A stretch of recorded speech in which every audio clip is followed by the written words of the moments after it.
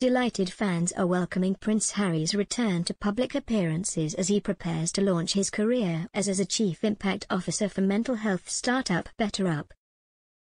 The San Francisco-based tech firm offers professional and personal coaching through a mobile app that it says will help people live more meaningful, vibrant lives with greater clarity, purpose, and passion. The Duke of Sussex, 37, will be talking about personal stories, challenges, and successes at a company event on February 3. Sussex fans have reacted with delight at the news, describing the prince as the best and nicest royal, and saying he's escaped the fate that has befallen many spare royal sons by finding a purpose.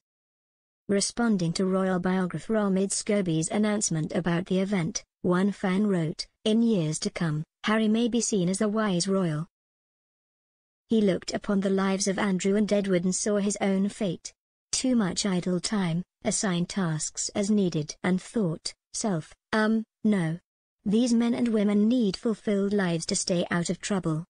But some fans think that just finding himself a job isn't enough for Prince Harry. One Twitter user wrote, "He is the one who should be king. He truly has the people's best interest at heart."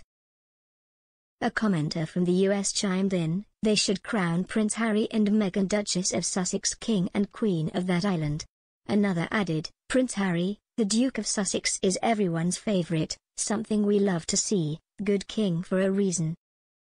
Late last year, a call from Her Majesty the Queen to stop her grandson, Prince William, to stop flying in helicopters carrying his wife and kids led to a spike in speculation that Prince Harry could become Britain's next king in the event of an accident befalling the Cambridges.